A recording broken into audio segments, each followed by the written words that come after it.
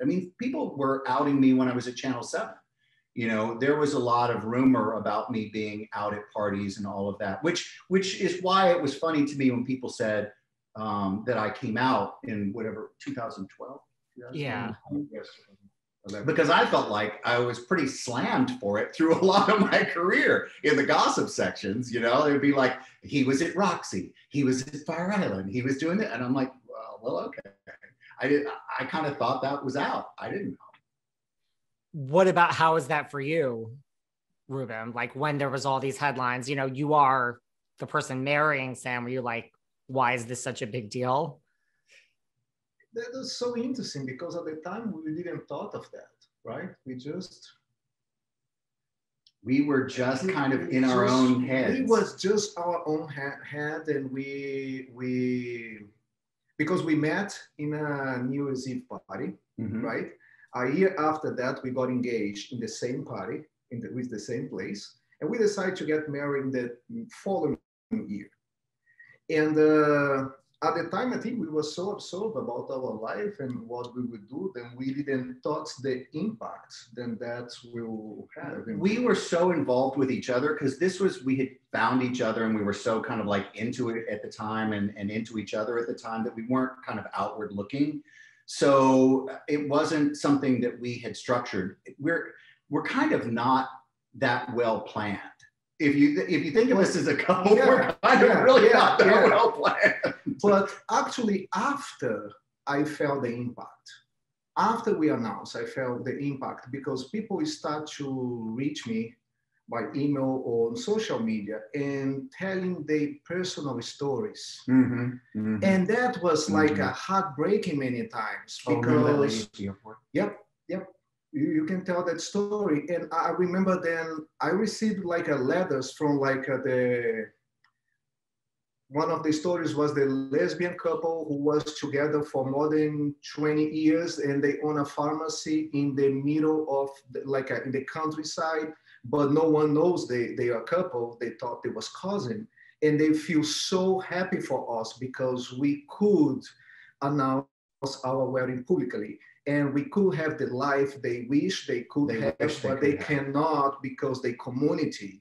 And they would not have been accepted. And we were standing in the airport in Washington, D.C. I think we had been to see my family, and we're in the long TSA line. And all of a sudden behind us, there's this like commotion, and there's people, you know, hey, and we're like, what's going on? And I mean, super long line. And we're turning around, and there's this woman kind of fighting her way through the crowd. And at some point, she's making eye contact with us, and we realize she's coming to us, and we're like, wait, what just happened? Tell me if I don't get this right. So she's like, I just wanted to come talk to you two. This is right after it had been in the papers, right after it had been announced. And she wanted to tell us about her daughter who was in the military, who had never been able to say she was gay and never been able to express her love and had a girlfriend.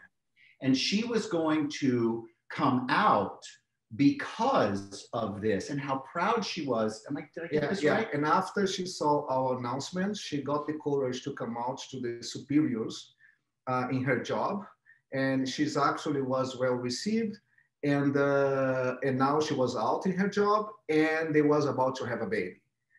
And that woman was, she was really happy and crying, she was happy to be a grandmother. She will be a grandmother, and she want to thank us for that.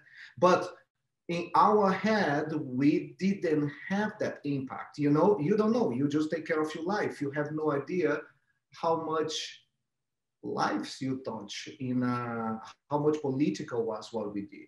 Yeah, totally. Who, when you guys met, who kind of made the move on who first? Like, that's such a funny story. I remember, I'll keep it all clean, but I remember walking in. We have a mutual friend, and we had not met before, and he has a home here in Miami, and he has a New Year's Eve party every year. And I remember walking into the kitchen, and there's this guy. He had a fedora on, and he was kind of all moody and kind of on the counter. And I was just like, oh, that is attractive. You know, in my mind, as I walked in, I'm like, oh, that's something. And then went in to say hi to all of my friends. we talked that night at that party, and then we met at another party later and agreed that we would go out. So we exchanged numbers then at the second party that we met at. But I knew at the first party, I was like, oh, hey, that's something over there. I don't, you have to tell your version. No, that was true. That was true. We almost didn't talk with each other in that party, but I looked at him and I was like, okay, well, he's in Miami. I will probably meet him at the beach in the next days. But in the same night, casually, we end up meeting in a second or third party. Mm-hmm. And in that party, we exchanged numbers. And that was it. Well, yeah, we went out. I think I changed my flight because I think he called me the next day. Okay, you want to tell the details? Wait, don't tell all the details. I think I changed my flight because he did call me and asked me out. Well, the next day, I was like, we met in the second party, right? And I was like, he have his friends, I have my friends, and we are like, I was like, just give me your phone number and we talk tomorrow. I know how this works. You have your friends, I have mine, let's talk tomorrow. Okay, he gave me his phone number. The next day I call and I ask him, I say, oh, what are you doing tonight? And he's like, no, nothing, I'm free. And I say, okay, let's hang out tonight, let's have dinner. And say, okay. But what I didn't know was he was on the way to the airport when I called. Then you tell this. Yeah, that's true. I was at a friend's house. I had already checked out of the hotel. And I was at a friend's house and we were having lunch or something. And he heard my friend heard me make plans for the night. And he's looking at me like I'm crazy. And I hung up the phone. He goes, well, I guess you're staying. I said, yeah, I'm staying. I got a date. And so I had to call and change the flights and do all of that. And then I stayed another night just to go out with him. And we went out every weekend because I would go to Miami every weekend then. And he was living in Miami. And so every weekend after that, we went out. Wow. Yeah, we never stopped going out. Is this why I'm single? Because I've never changed a flight for anyone? I mean, that's like pretty serious when you change a flight. I mean, I never know. I don't know. I just think you know something's different or special, you know? You just kind of have this feeling. And I think you have to, trust me, I'm no expert on relationships or doing anything right. But I think you know, and I think you have to listen to it. Totally. Do you think the media, like, you know, we still have like actors that are coming out, you know, like you look at like Ryan Murphy and like Pose, like, you know, like the largest all trans cast ever, like Shondaland, and just like, where do you think the media is now with it all? I mean, like, have we come really far? Do we have a long way to go? Like, in your opinion? We've definitely come really far because there is representation and you can have a career. Listen, as supportive as we want to say that we are as a community, we aren't. You know, we don't wrap around people and protect them. We tend to pick at them for why didn't you come out earlier or what you know. And in these moments, I've had both feelings about it. I'm interested to hear what you think about it.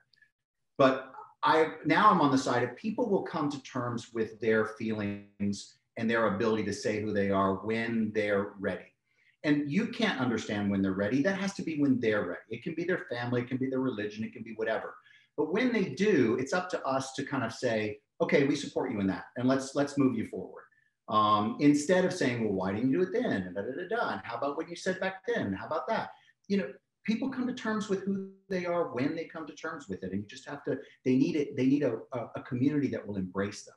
I think we've got a long way to go in that. And I think we've slid backwards, certainly since 2016.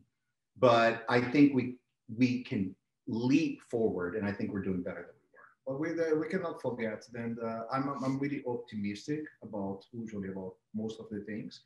And if we see the situation 10 years ago, 15 years ago, you won't see all that representation even on the media.